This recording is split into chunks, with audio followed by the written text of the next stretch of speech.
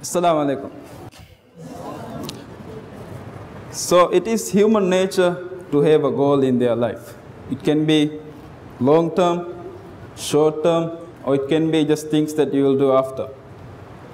And most probably you will have something in your mind. Let me guess. When this burger is going to finish, you can go home and have lunch maybe. True? True, right? So even soccer players will have their goals. Ronaldo and Messi will have their goal, maybe scoring 100 goals in the next season. And even musicians, what they are going to do the next year. Maybe changing their career to filming or becoming a movie star. And same for tennis players, they might change their career or how many Grand Slams they want to win. And same for all of you, including the people here, students. This is from a previous batch of you. And including me, that's me when I was here. I mean, half the size, right? My name is Shifau, Mohamed Shifau Ibrahim. I studied from University of Auckland, that's in New Zealand. Before that I studied here. And now I'm an associate lecturer in the Maldives National University. And today's my job is here to explain you my journey towards becoming a CFO. Right?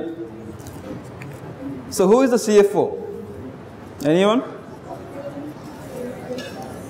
I have seen some accounting students here. Anyone knows who a CFO is? So this is my goal. I will explain how I am trying to achieve this goal in my life, especially in the CHSE, how it changed me. So let's see my life. Right? This is my life, and this is 2013, and CFO is going to be in somewhere in the future, inshallah. So I was born in 1987. I am from an island called Kurendu. I am from the Rajthara people, right? So, and we moved into Male to study in 1994. The whole family moved here, finished O levels and got into top 10, which is rare case for me, first time getting an award. And in 2004, the next year I joined CHSE. This is the part which I want to emphasize. When I was in CHSE, I got 3 subjects, excluding the in Islam. I got accounting, business studies, and English language, A-level English, right? And by the end of 2011, not 2011, that was grade 11, sorry. Grade 11, I realized I need a scholarship. I need a scholarship because I'm from an ordinary family. My parents, they can't support it if I go to even Sri Lanka or India, which is true, but that's not a problem. And I want to go somewhere nice, really, really nice.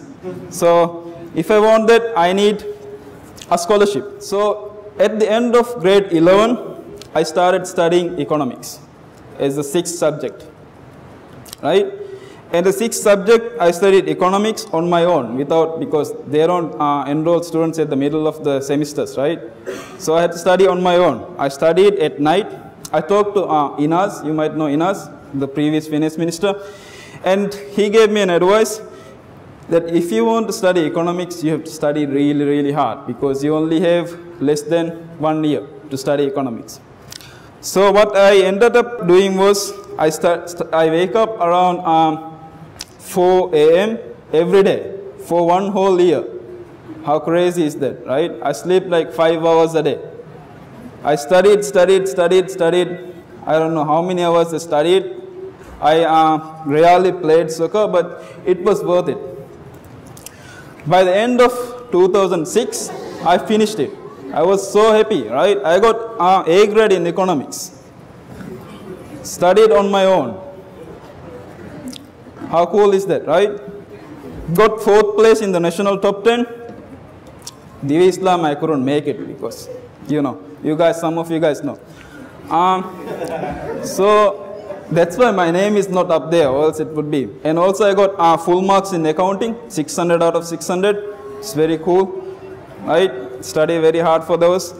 And at the end of 2006, I got the results, and I did not know what to do. There was No one to give me advice back then. So I joined MNDF and later joined the President's Office. I don't know what to do with my career at that point. Only thing I know, I needed a scholarship. And in 2007, at the end of 2007, I got a scholarship from the current employee university. I got the scholarship to go to any country in the world, any university I want to go. So I got this option. Nice scholarship, right? Same as getting the first place. You can go to any country in the world, any university that you like. So I decided I will go to New Zealand. I got married in 2011. Now, inshallah, he'll be 1 year as of tomorrow. We have Luth. And currently I'm studying. I have almost finished my ACCA. One more paper to go, which I'm going to finish next month's 3rd. It means after 2 weeks, I'll be done with ACCA. And I'm also studying for MBA from Cardiff Metropolitan University. That's on block mode. I have to go once a month to Sri Lanka to study. These are all self-funded. Only reason I can fund this now is because I have got the previous qualification, which leads me to earn good income. Right? So you don't have to be a special person. Decide it today what you're going to do. And even if you don't know what you're going to do the next few years, an A-level good result will help you a lot. Even if you want to be a, say, sportsman, what if you get injured? There should always be a plan B. Right? For me, CHSE was the best place I've studied so far. Right? Even better than the University of Auckland, which I studied my degree. You don't need to be extraordinary to do. I am from an ordinary family, ordinary person, lives and eat ordinary life, I don't know. And see what I have done. I have got full marks in accounting. No one can beat me in accounting in A-level. You can be same, right? You guys can be equal to me, but you can't beat me now. So it's your day. Now study hard. And thank you. Do you guys have any questions? Nope. Yeah. New Zealand, because that place was really cool. I saw these pictures. I was thinking going to Oxford, but changed my mind. Any other questions? Nope. Thank you.